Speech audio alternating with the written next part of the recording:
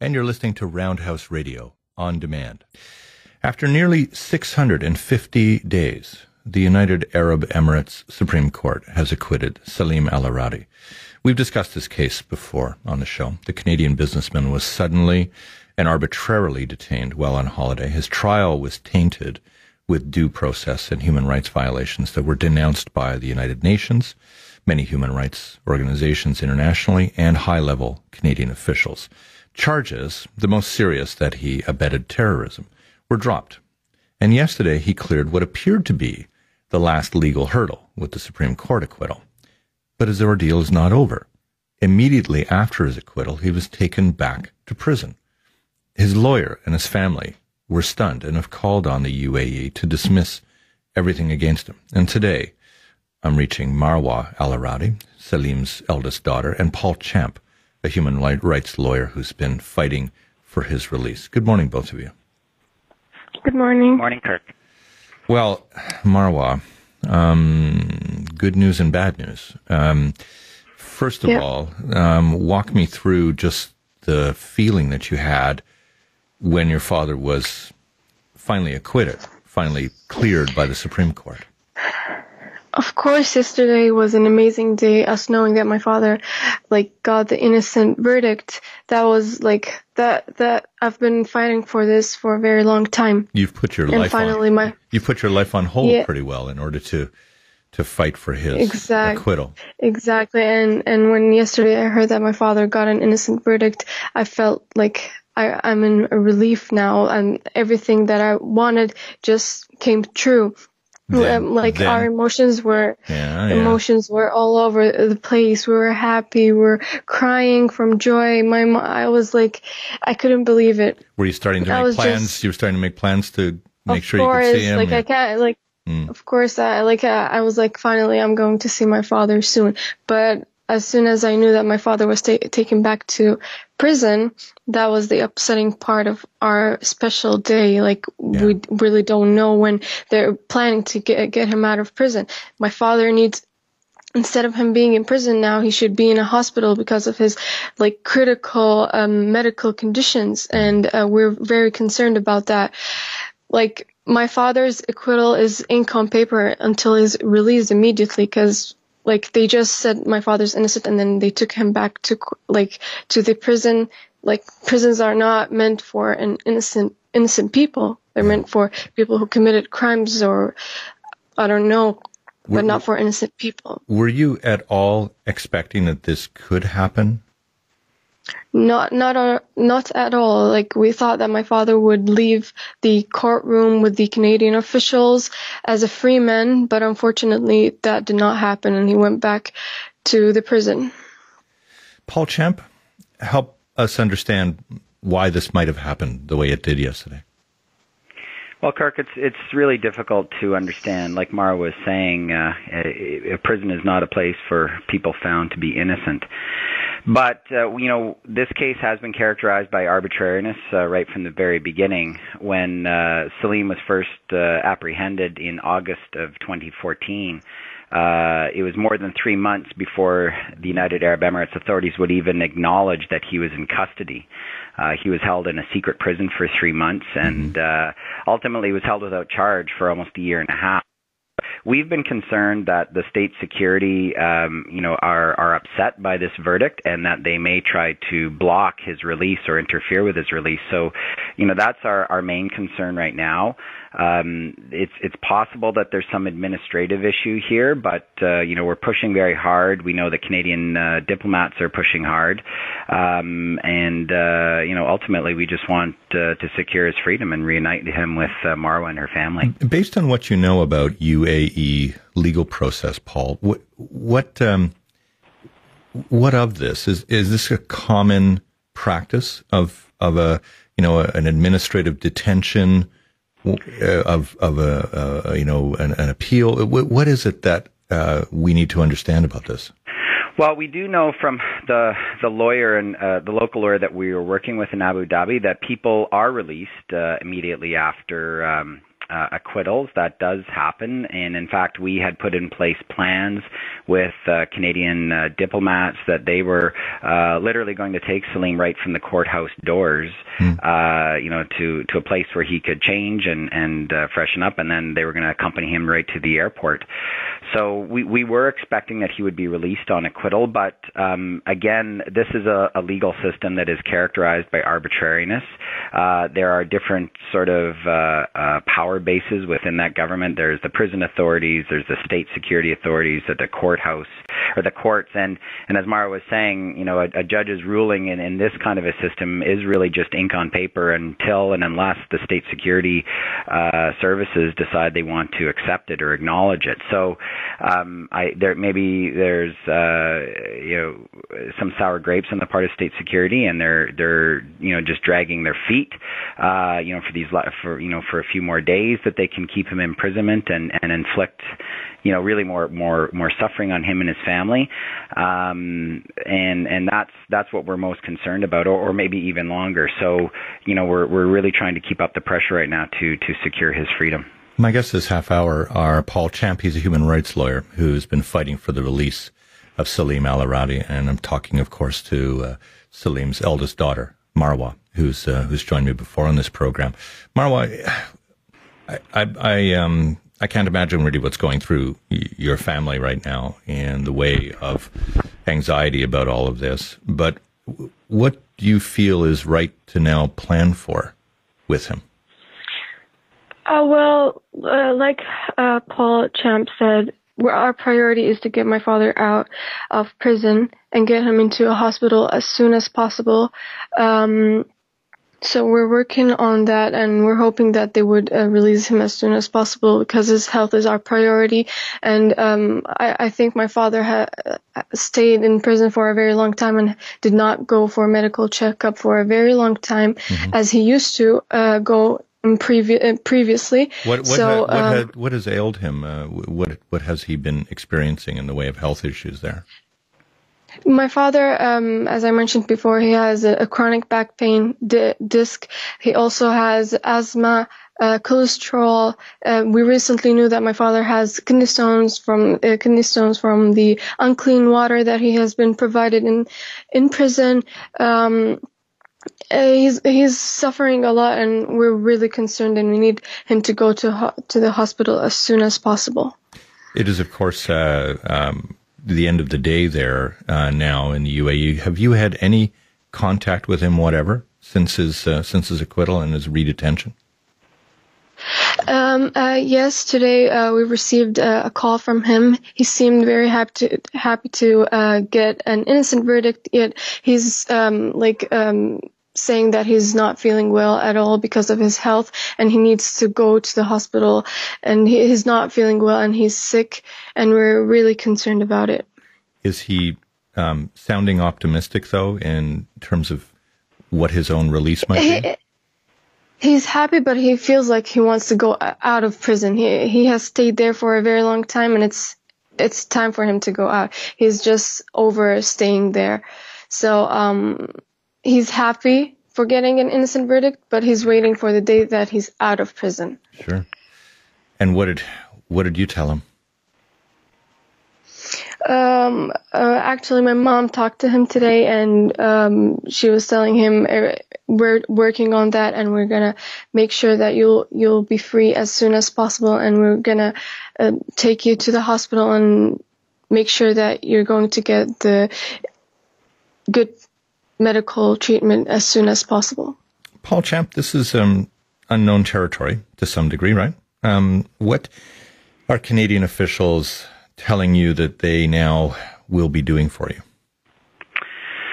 Well, the Canadian officials have been in touch with their counterparts at the UAE Ministry of Foreign Affairs, but as I was saying, Kirk, in some countries, government departments don't necessarily work together, and in some cases they work in opposition to each other, and so we're concerned that foreign affairs in UAE does not have much power over the prisons, and especially over state security. So, we're hoping that the Canadian government will elevate this matter to the political or the executive levels. Mm-hmm. If Salim, how it looks now, he may well be spending another night in jail, and that's completely unacceptable. And if he's not out by tomorrow morning, we're going to be demanding that the Canadian government, Minister Dion, or perhaps even Prime Minister Trudeau, reach out to their counterparts politically in the UAE and insist on his release. How high up the line so far have you had assistance with this new Liberal government? Well, I can let you know, Kirk, that I met with Minister Dion personally on this case a few months ago, and I've had a number of communications with his office. Minister Dion has made at least 3, if not 4, personal interventions on behalf of Mr. Alaradi. As recently as last week in Jeddah, Saudi Arabia, he raised the case with his counterparts from the UAE. So, we have appreciated the work Mr. Dion has done thus far, but we're not crossed the goal line yet.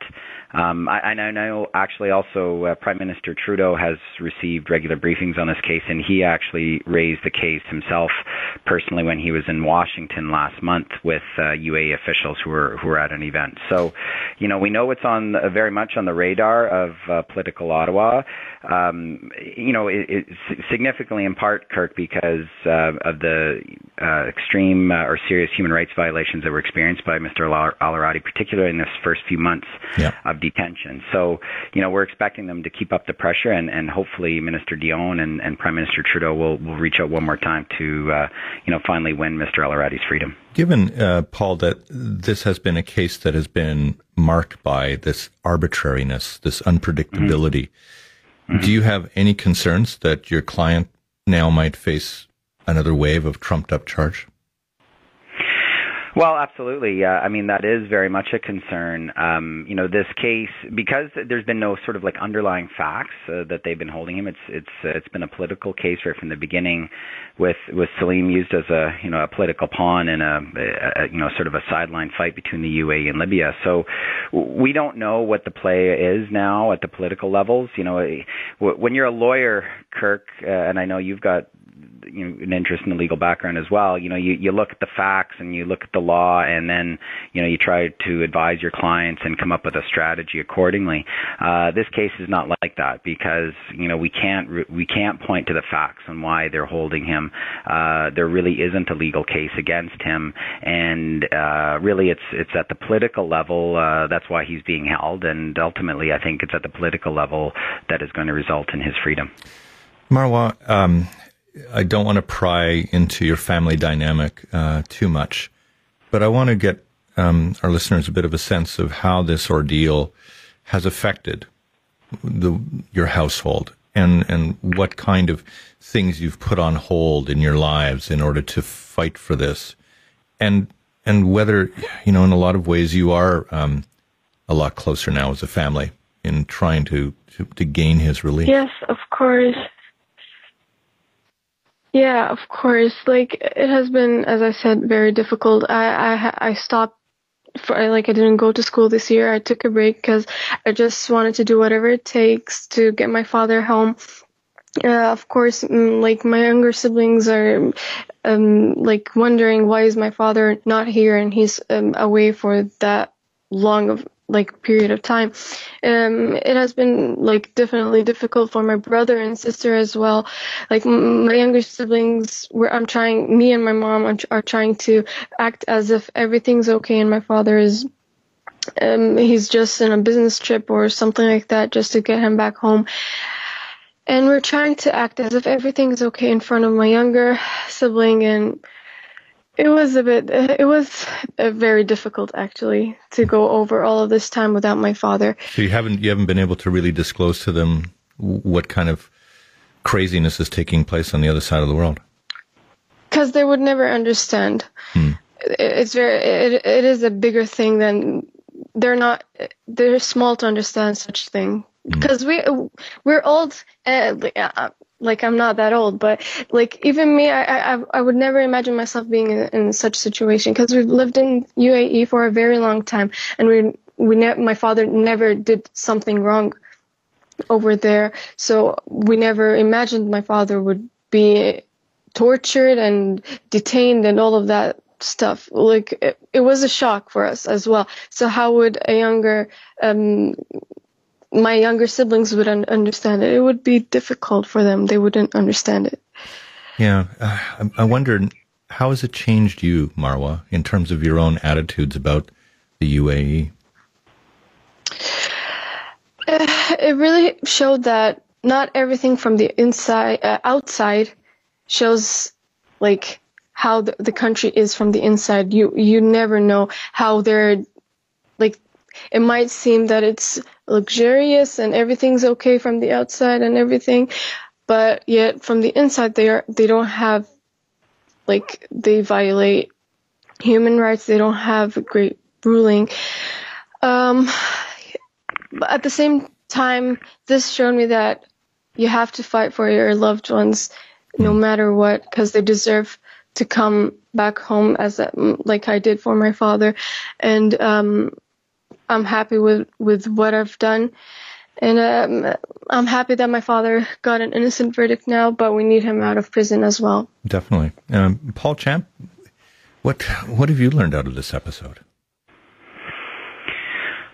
Well, it was hard just listening to Marwa right there, and how to explain it or not explain it to her younger siblings, because they just don't understand. I can tell you, as adults, it's very difficult, if not impossible, to understand when someone is caught in this. The United Arab Emirates and Dubai and Abu Dhabi like to project a very modern image to the world, with the tallest skyscrapers and the shopping malls and the fashion models and all that. But there is a very ugly underbelly there, and in fact, the human respect for human rights in the country than other countries in that region, Saudi Arabia and other countries around it, and that's something that I think that the UAE has successfully been able to whitewash a bit. But there are numerous human rights reports by UN bodies, organizations like Amnesty International and Human Rights Watch about like lawyers being arrested. It was difficult for us to even find a defense counsel in this case, because so many lawyers get arrested when they represent clients that, right, yeah, for whatever reason, the government thinks shouldn't be represented. That's the kind of country that we have here. And right now UAE is one of our closest allies in that region. And I think that Salim's case has really, I think, woken up Canadian officials to the kind of regime that they're dealing with there. It's a test. There's no question. It's a test of our relationship with that country entirely, if it can't resolve this in a way that Canadians would consider to be the right way to do it. Yeah, absolutely. I mean, we, at a bare minimum, Canada should expect that its citizens aren't going to be tortured. It should expect that its Canadians aren't going to be held without charges for a year and a half. It should expect that its citizens, if they're acquitted in a court of law, are going to be released. And, I think it's cases like this that do test the relationship. And, while Canada and the UAE does have strong relations, you wonder what those relations are worth when they, can't have an impact on a case with such clear human rights violations. Well, look, I want to thank both of you for your candor and your time today. It's a spectacularly busy time for both of you, with a lot of emotion. Thank you for having us. And Marwa, I'm sure every father would be just proud of the fight that his daughter has waged on his behalf. So congratulations to you. And Paul. Thank you so much. And Paul, of course, keep at it. And we'll hope for some positive resolution of this in the hours and days ahead. Thank you so much for your interest in this case, Kirk. All right. Take care now, both of you.